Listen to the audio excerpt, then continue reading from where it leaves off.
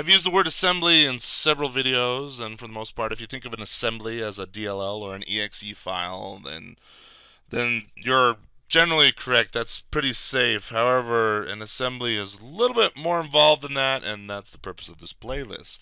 When you talk to people and they say, "Oh, I'm a C#.NET programmer," what exactly does that mean? You're a C#.NET programmer. I bet most of the people you ask, you say, "What does it mean to be a .NET programmer?" They would not be able to explain it. They'd just be, "Well, I'm a C#.NET programmer."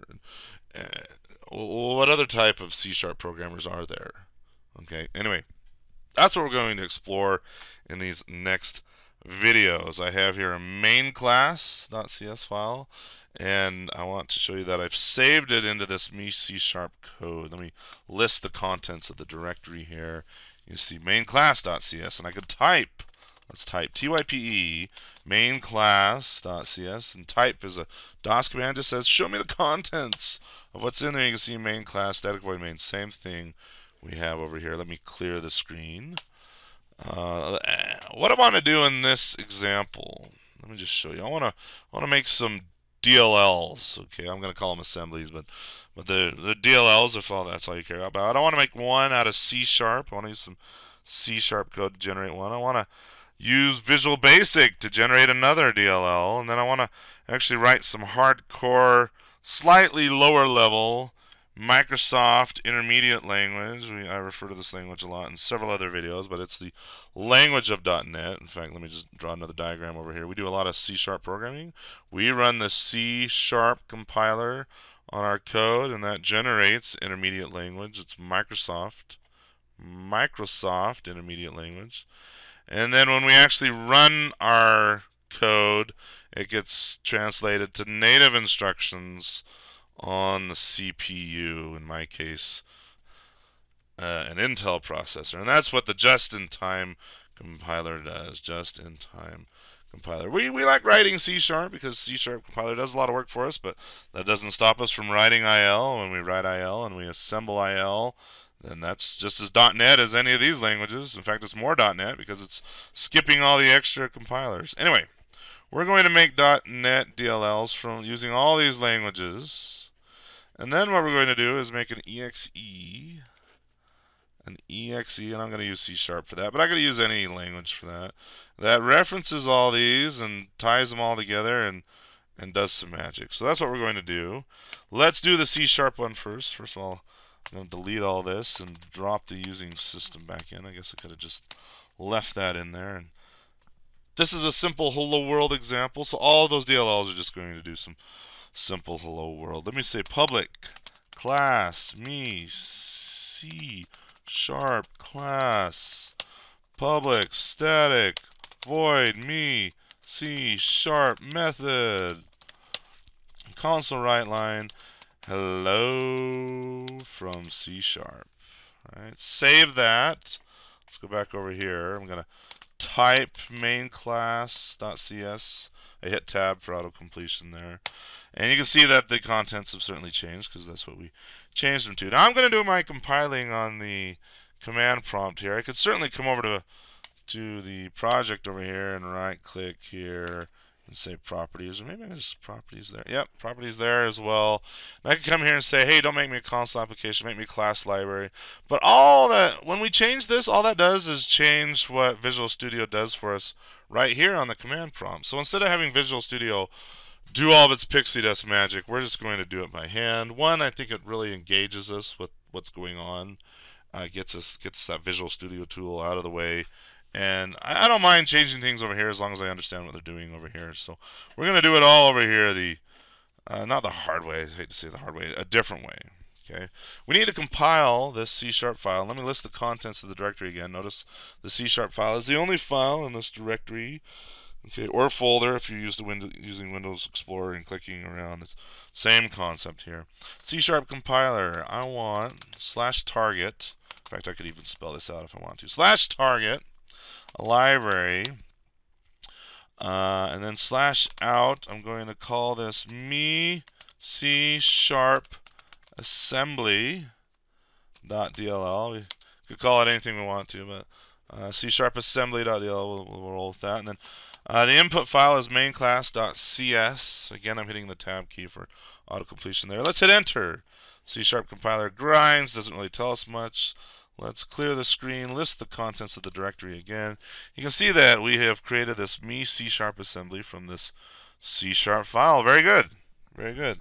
Now it's time to do the Visual Basic one. So a quick trick I'm going to do is say notepad, and we'll call it me VB.VB. We could suffix it with anything we want to out here, but VB is good for Visual Basic, obviously. Hit enter. Notepad pops up, says, I can't find me VB. Do you want me to create the file? Yeah, let's create it. And it opened it down here. I'm not sure why. Bring that up here, and I am going to write the fastest Visual Basic you will ever see. Pop. Right? And you can see, I don't know Visual Basic. I've never programmed in it. I just went and Googled how to do this. But we can see we have this public class, VB class, and shared. I do think Visual Basic got shared right. Instead of saying static, we say shared. And static, there's a video I have where I rant and rave about static and how it came from C++, and it really means compile time and all this kind of thing. I'm not going to rant about that here, but I do think shared is a better word. Shared means share this method among all instances of this class, right? Whereas static, it's like static. When you hear static, you think static electricity. So anyway, you can see that rant and rave about static versus shared in that video.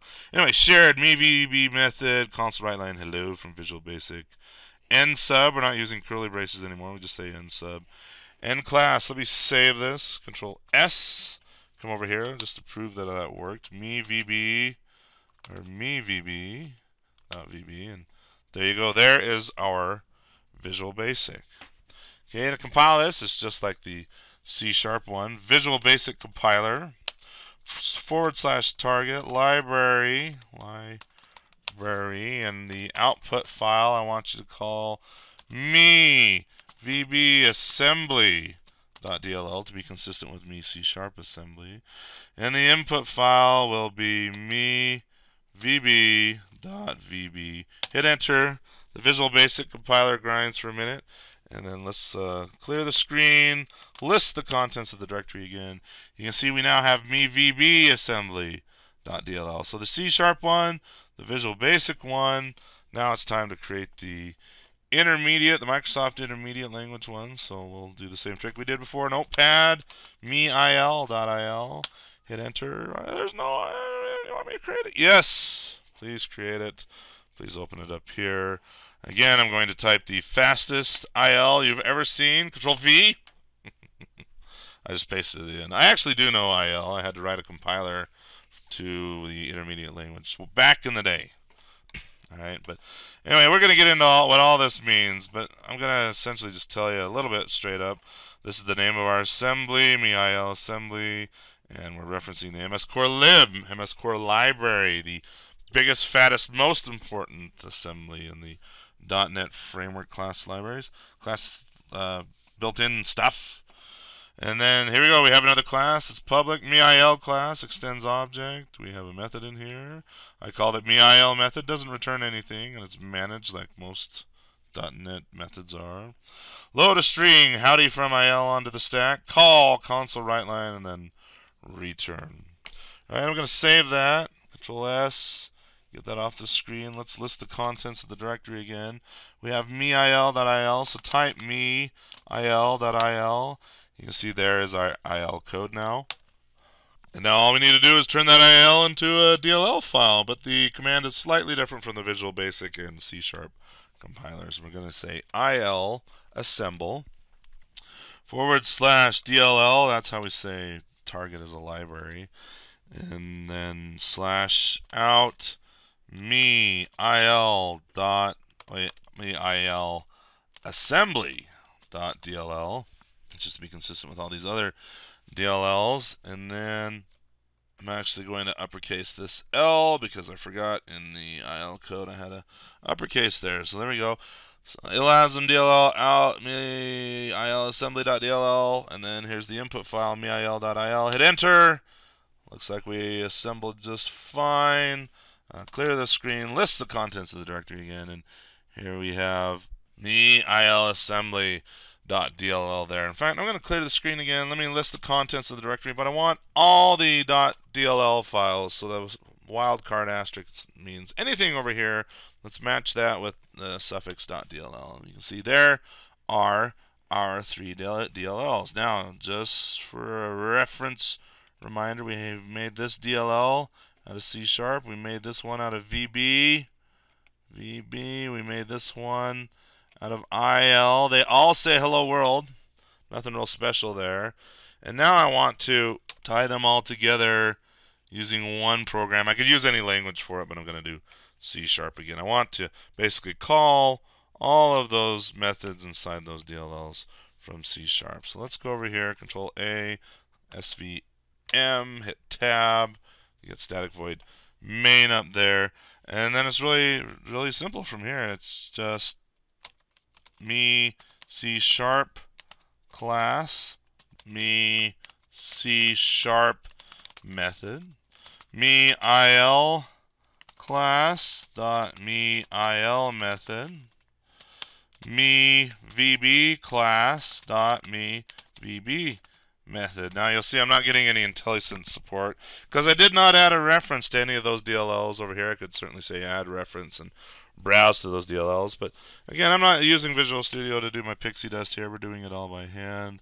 Let me bring up the command prompt again, clear the screen, C# compiler / reference me IL assembly, me IL assembly.dll / here I'll just prove I can type out reference. I don't have to do a /r. I can do it the long way. Me VB assembly.dll, and then let's go shorthand again. Me C# assembly.dll, and then the input file will just be main class again. Main class.cs. Hit enter. C# compiler grinds and is satisfied that all is well. List the contents of the directory again. You can see we have main class.exe. Let's run it. Main class.exe. Hit enter. Hello from C#. Hello, or howdy from IL, and hello from Visual Basic. So there you go. We have just generated several .NET level DLLs from various different languages.